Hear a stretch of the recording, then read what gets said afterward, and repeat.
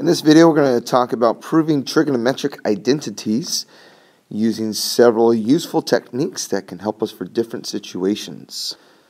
Alright, so first of all, we got some general strategies here. When we are proving an identity, here we have an identity example down here, and we want to prove that the left side is really equal to the right side. And so it's useful to begin by starting with one side of the expression, one side of the identity, and moving to the other side. Okay, and we want to use steps that are easily seen, so no giant genius steps here. So we're going to start by copying down one side, and usually it's the more complex side.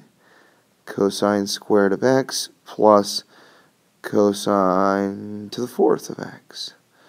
Alright, so we've started with one side of our equation, our identity. And when we're proving identities, keep in mind here, we're not going to be doing things to both sides of the equation. We're not solving an equation. We're just really simplifying this side until it looks like this. So we're going to kind of take some clues here from the end. We're going to maybe try, we notice, hey, there's cosine here, it's cosine squared, and there's cosine squared here. What if we factor out cosine squared? So we're going to pull out cosine squared from both terms, and we end up with cosine squared x, and the leftover is sine squared plus, and if you factor out, this is cosine to the fourth power, so if you factor out cosine squared, well, we have a cosine squared left. And you can double check. If you distribute this out, you'll get what we started with there. Well, that's nice because we notice that this expression right here is really just worth 1. So we have cosine squared of x times 1. And I'm going to write that to kind of show that if anyone's reading this who's not listening, they could say, hey, I see what happened. He changed that to 1 because we have an identity that says sine squared plus cosine squared is 1. And so 1 times cosine squared is cosine squared of x. So we have reached the end of our proof. And we see that the left side from up above becomes the right side. That's what we're going for.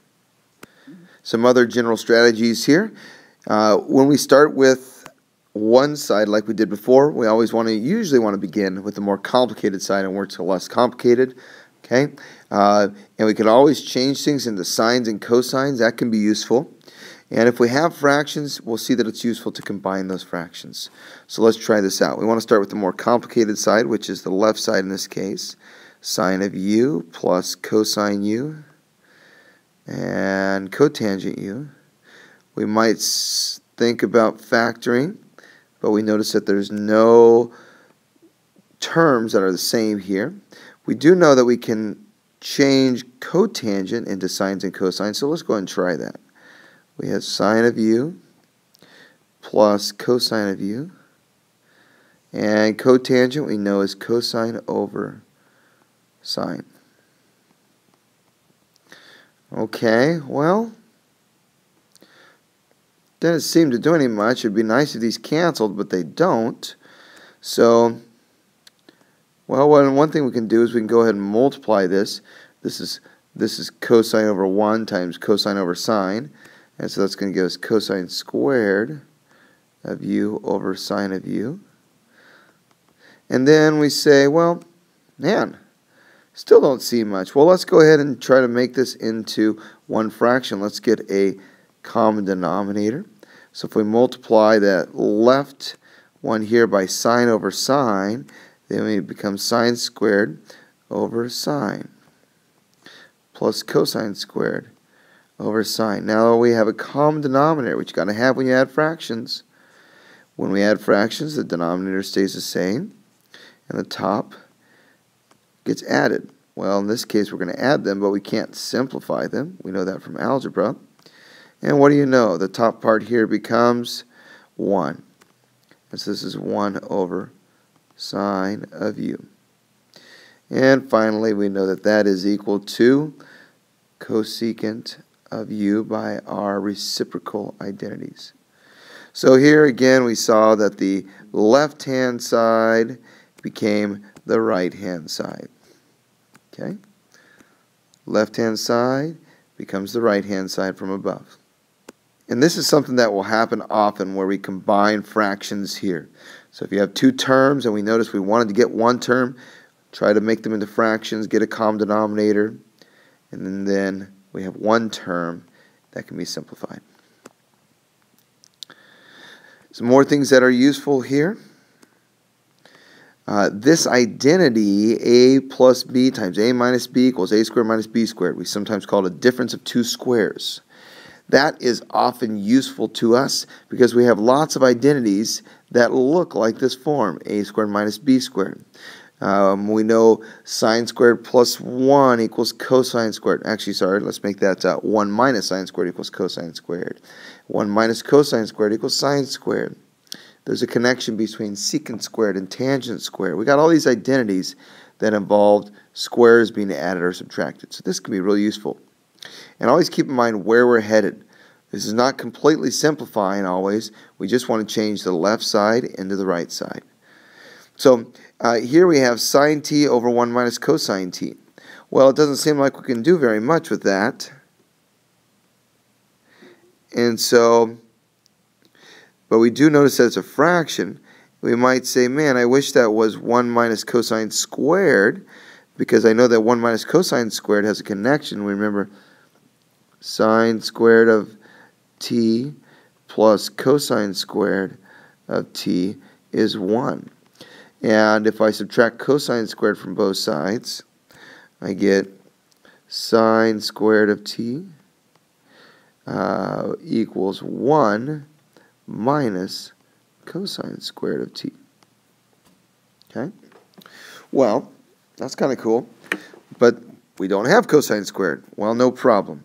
What we're going to do is we're going to take the fraction that we have, sine of t over 1 minus cosine. We're going to multiply that by the conjugate, we call it, 1 plus cosine of t. 1 plus cosine of t. Alright? And what happens? Well, on top we have sine of t times 1 plus cosine of t. And by the way, I don't see any need to simplify that. Simplifying this right here, distributing, won't do much for us. It's not going to cancel anything.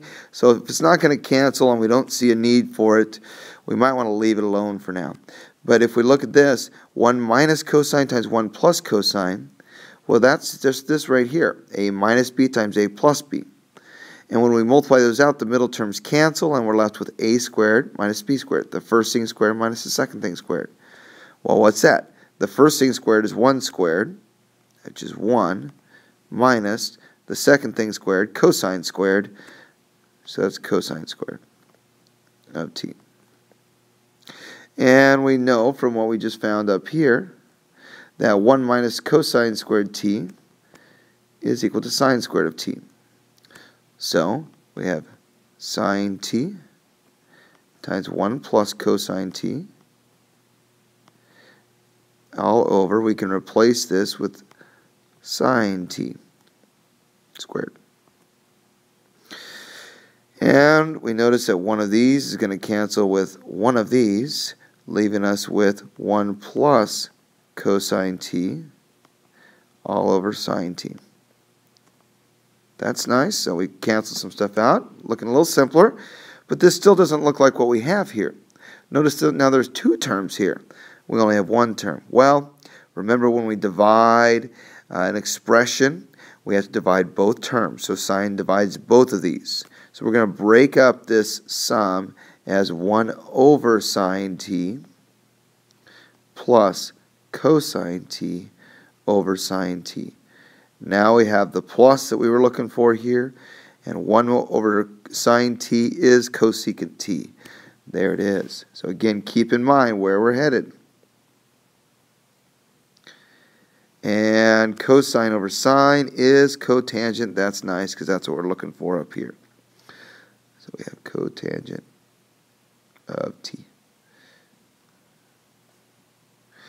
And there we have it. So the left side, once again, has become the right side. So the left side of our identity is right here, has become the right side, which we have right here. All right, and so that's how we prove an identity. So keep in mind those strategies, and you'll do well. Good luck.